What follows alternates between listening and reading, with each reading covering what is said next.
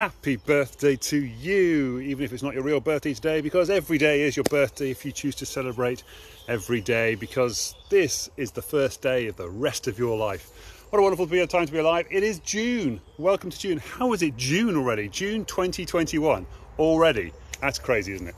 Yes, I have been away from these little lives since Thursday of last week. So in the UK we had a bank holiday weekend, so that was Saturday, Sunday, Monday. So we had a bank holiday Monday, and of course in America you had Memorial Day on Monday as well.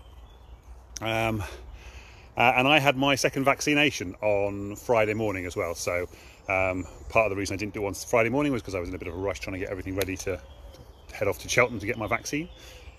Saturday morning, can't remember what happened. And then Sunday I don't normally do one anyway, but I thought I might, and then never got round to it. And I thought definitely Monday morning, but then it was bank holiday Monday and it was like, whatever. Plus I had the incident, so you may have seen my videos, my lives on, I think it was Sunday, maybe it was Monday, I'm not sure, I can't remember now, where I lost the postcard from my good friend Ciacia. Interesting, I called her Ciacia. Her name is actually Patricia, so it should be Shasha, really. Shasha. Anyway, hello, Ciacia, by the way, if you're watching this. Happy birthday to you. Oh, by the way, we also have a whole bunch of people to catch up on, of course, because I haven't been doing the birthdays, have I, since Thursday. So, good Lord, have we got a lot of people to catch up on. But what we are going to talk about today, actually I don't know what we're going to talk about today. It's one of those sort of topics where I haven't really thought about too much. I had some good stuff. No, I think we'll talk about tiny habits again, and trigger habits, because that's what Brenda Bouchard was talking about on the video I was watching this morning. That makes a lot of sense. Blinkist book of the day, by the way, is called Abundance. It's really cool. It's all about sort of new technology in the world today, and how even though we keep thinking that we're going to be limited by something in the future, it ends up we don't actually get limited by something in the future as well. I hear this a lot from people who are doing like new technology, and they say, oh well, there's no point in doing any new technology because everything's already been invented, everything's already been done. But then you think back and go, well yeah, but YouTube didn't exist 20 years ago. Facebook didn't exist 20 years ago. Instagram didn't exist 20 years ago. So all of these things are now part of our lives. This Facebook Live, here's a very good example. When I did my first Camino de Santiago walk in 2016, by the way, if you're interested in coming on a walking retreat, we definitely will be doing it next May in the northwest of Spain. 100 kilometers in 7 days, getting away from everything you are normally used to. Doing about 10 miles a day. It's not a huge amount. It's not very difficult. You're doing it over a sort of 7 or 8 hour period. So really chilled out, relaxed, stopping for coffee and food and looking at the views and stuff on a long way. Having an amazing time for 7 days. Well, actually 8 days, because you fly out on the Saturday, fly back on the Sunday. And get to see Santiago, some beautiful coastlines, some lovely beaches, fantastic sunsets and sunrises. Yes, it's just a fantastic 7 days you can have with me, and also working on your mindset and your mind, getting out of your wherever you're stuck at the moment, and working out how you can move forward and making a plan for the future as well. So if you're interested in doing that, I may do one in October-y time, depending on travel restrictions and so forth. So if you're interested, let me know. There might be a surprise one for some couple of lucky people if you want to come along with me and test out the walk. Anyway, I'm also going to sketch out take some more photographs of the places I want to stay at, and make sure I stop at all the same places, and test out the full route that I want to run with other people as well. So anyway, there you go. I also want to walk it in trainers as well. So I've got trainers on at the moment. I want to see if I can, because normally I have walking boots. I want to see what it's like to do it in trainers rather than walking boots, so that I can say to people, it's okay, you can do it in trainers, that's fine. You don't need walking boots specifically. Anyway, off topic somewhat. No, it's fair. It's fair. Why not just do that? Because one of the things that Brenda Bouchard said, that one of the reasons he gets good with his videos is because he does it unscripted. He does it all without notes and so forth. And I've been doing notes on here for a while to sort of remind me of the topics I want to cover. And I think I kind of lost my way a little bit doing those things. Not least because, and somebody also said about putting tags to other people's videos in my videos as well. And I do feel like, actually, because they were saying that reduces your reach when you're doing the lives. Although I haven't noticed that, to be honest, since I haven't been doing the tags in the URLs in the description. I don't seem to have had any more people watching me live, particularly. Hello, Geoff from earlier, by the way. I noticed you popping in. I don't know if you're still watching. I will wave at you just in case, though. So, but it does diminish my own knowledge really, because it seems like if I'm saying, oh, this person said this, and now it's just kind of my interpretation rather than talking about my own life experiences. So, by the way, I had the vaccine on Friday and had no ill effects. So I kind of half expected the bank holiday weekend to be a relaxing and recuperating weekend while I was struggling with the vaccine, and never did. So I have had a relaxing and recuperating weekend. Yes, that postcard thing was definitely on Sunday, wasn't it? Because I was working all day yesterday on my diary book of stuff. Anyway, so yes, so then if I'm just talking about my own experiences, my own life experiences, and my own topics as well, so talking about my 15 pillars from my Freedom Cube. You see my cube, I haven't got my cube on me today. Yes, so the Freedom Cube and the 15 pillars that are on that I help to use to teach people how to find freedom from depression, get off the antidepressants if they want to get off the antidepressants, and live a life they love. That would be fantastic. That's what I want to teach everybody. I want to teach everybody how to have a fabulous life and enjoy every minute of it. Because why wouldn't you? Why wouldn't you want to do that, right? Anyway, happy birthday to the myriad of people whose real birthdays it is today. Should have said that at the beginning, really, shouldn't I? Because there's a huge list of people watching this now, probably coming in and say, why has John tagged me in this video?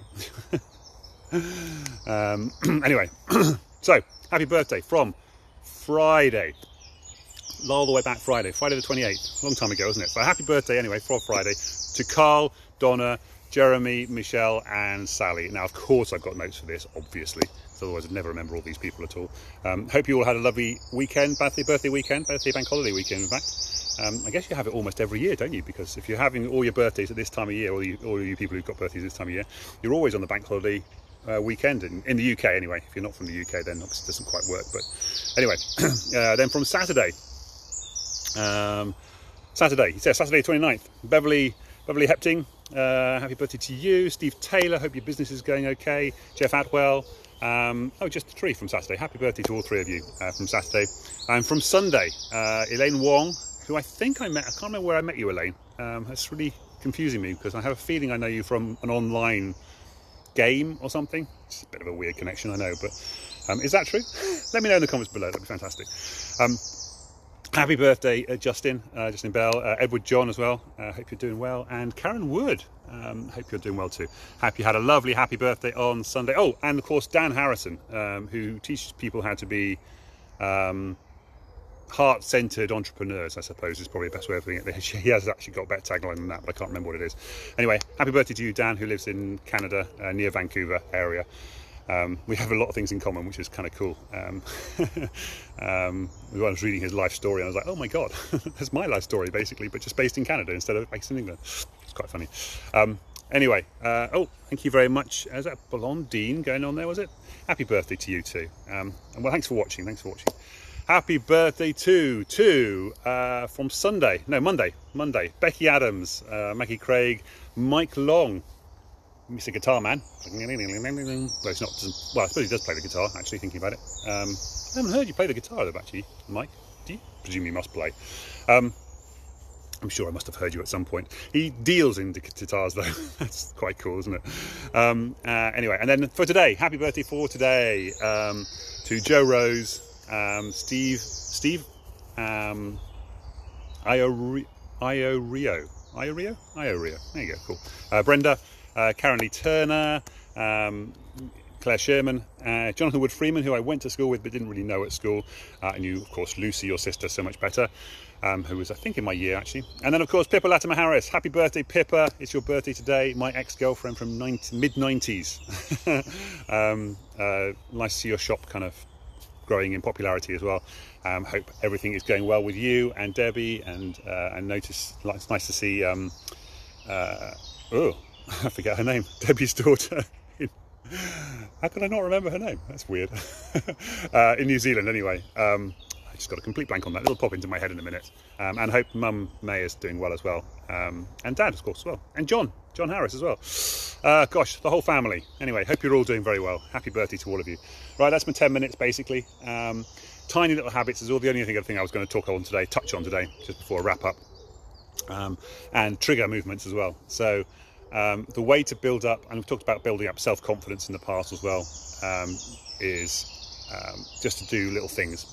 Set yourself a little task, achieve the little sunny task, celebrate the fact that you achieved the task, set yourself another mini task, achieve the task, celebrate the task, achieve, and, you know, new task, achieve task, celebrate achievement. To prove to yourself that you can do things, prove to yourself you can keep your word and move yourself forward.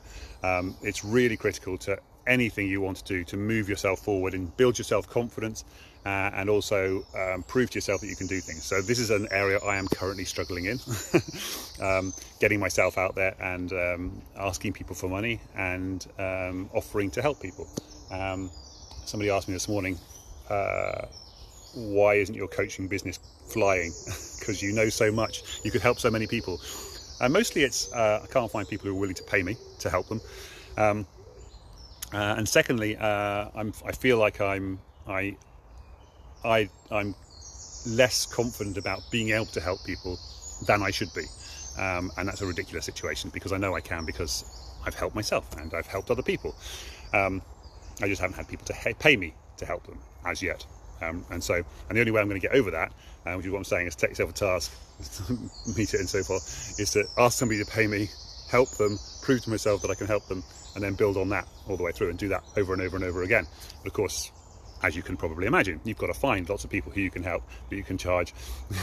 And the more you do that without charging, the more it hurts your soul. And that's what I've been doing for many, many years. Not so much the not charging bit, but struggling to pay bills and so forth becomes a bit of an issue when you're not charging people for your services and for your help.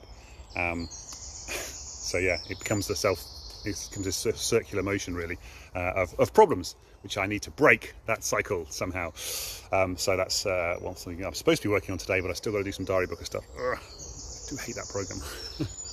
I would love to get it off my table. Very close to doing that though, which is good. And then the other thing is trigger movements. Throughout your day, have trigger movements. So you know I've got an alarm on my phone that comes off sometimes when I'm doing this, that reminds me to drink water, take a deep breath, do my 5 exercises, which I completely forgot to do today, didn't I? What's the one thing again I've done today? Let out. 5 in through your nose. Hand on your heart, light your candles, and then blow out your candles. Little mini breathing exercises I teach people. Happy birthday to all of those people on the list. Happy birthday to all of you. Joe, Steve, Brenda, Karen, Claire, Jonathon, Pippa, Becky, Maggie, Mike, Dan, Elaine, Justin, Edward, Karen, Beverley, Steve, Geoff, Kate, Carl, not Kate, Donna, Jeremy, Michelle, and did I mention Michelle? I hope I mentioned Michelle, and Sally. Seems like such a long time ago. Happy birthday to all of you people. Do that breathing exercise on a regular basis throughout the day. Why not? It gives you a chance to it's a mini meditation. I talked about meditation a couple of days ago, and that's just a little mini meditation. Just gets you focused on where you are right now, what you want to do next, and gets oxygen into your brain so you can think more clearly. Do it on a regular basis. So I have an alarm on my phone that triggers that. But another thing you can do, which Brenda always talks about as well, is when you go through a door frame, is to have like a mantra every time you walk through a door frame. Now, it could be you set every single door frame with a particular mantra, like "Yay!" I'm looking forward to this meeting or whatever. But then you could also have a particular mantra for the doorway as you go into your house, for example, if you want to have a positive feeling when you meet your partner. You could do it around your bedroom door, so that when you leave your bedroom door, you go, I'm going to have energy and vitality, and I'm going to enjoy the day ahead. You know, that's something like that. You can use it when you go to the toilet. That's a very good triggered movement, because we all have to go to the toilet on a regular basis. What do you do after? You go to the toilet, and afterwards, what do you do? I know one person who does like 10 press-ups every time.